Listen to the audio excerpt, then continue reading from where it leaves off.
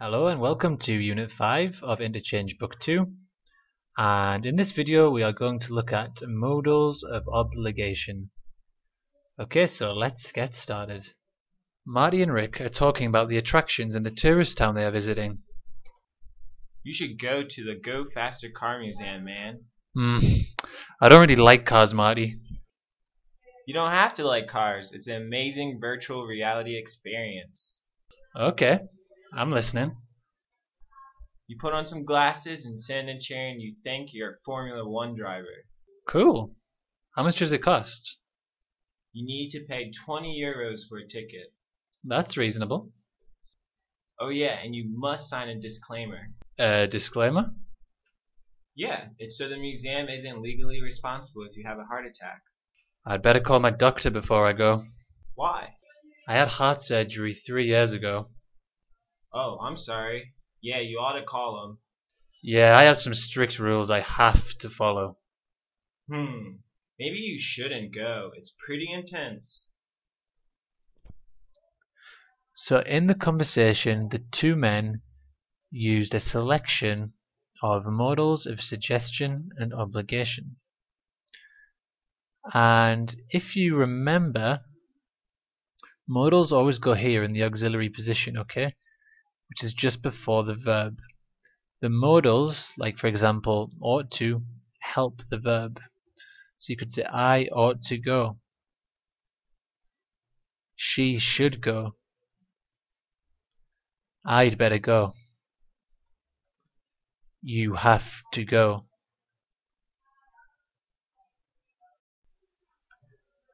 So which ones are modals of suggestion and which ones are modals of obligation? Well, must, need to, have to, and don't have to are modals of obligation. And should, it better, and shouldn't are modals of suggestion. So this is the strength of a suggestion. If we say should or it better, that's a strong suggestion. Obviously, if we say shouldn't, it means we suggest that they don't do something. An obligation, must, need to, and have to represent a strong obligation. And again, if it's a negative, don't have to, that means it's not an obligation, okay? So let's look at a situation. When you take a flight, you need to or should. Okay, so the two things we have are take your passport and listen to the safety instructions. Okay, on an aeroplane, at the beginning of the flight, someone will ask you to listen to safety instructions, okay? But you don't have to, it's just a strong suggestion, okay? So if it's a suggestion, we would use should. On the other hand, to get on an aeroplane, you have to have your passport. That is an obligation. So for this one, you would use need to. So when you take a flight, you need to take your passport. It's an obligation.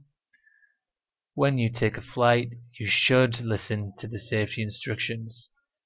It's a strong suggestion, it's a good idea, but it's not an obligation. Okay, so let's look at this example. It says, when you go to the movies, you have to or don't have to. Okay, so these are modals of obligation. Now our options are buy popcorn and buy tickets. Well, when we go to the cinema, do we have to buy popcorn? Is it an obligation? No, it's not. Okay, this is just an option we have. Okay, we can select whether to buy popcorn or to not buy popcorn. So when you go to the movies, you don't have to buy popcorn. However, when you go to the movies, if you want to see a movie, you have to buy tickets. Okay, there is no choice. You have to do it. Okay, it's an obligation. You have to buy tickets. So when you go to the movies, you don't have to buy popcorn. And when you go to the movies, you have to buy tickets. And so our next example, when you go to a restaurant, you ought to, which is a modal of suggestion, and must, which is a modal of obligation. Our options are make a reservation and pay for your food. Okay, so when you go to a restaurant, do you have to make a reservation?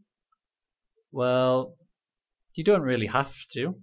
There might be some free tables at the restaurant. So it's a suggestion, okay? It's a good idea, but you don't have to. So we would use our modal of suggestion. When you go to a restaurant, you ought to make a reservation. Okay? And the next one, pay for your food. Well, when you finish your meal, you have to pay for your food. You have to pay for the service. You don't really have a decision. You have to do it. It's an obligation. So when you go to a restaurant, you must pay for your food. And now the last example. When you go to some foreign countries, you have to, a modal of obligation, or you'd better, a modal of suggestion. And our options are get vaccinations and do some research. Okay, so when you go to a foreign country, it's definitely a good idea to do some research, to find out maybe about the language and the culture, but it's not an obligation. You can go to a different country and not do any research, then that's fine. So we would use our modal of suggestion, it's better. So when you go to some foreign countries, you'd better do some research. But vaccinations, some countries won't let you in unless you have proof that you've had certain vaccinations, okay? So this is an obligation. So when you go to some foreign countries, you have to get vaccinations, okay? Okay, that's everything for this video. So if you would like to try the activities below, thank you.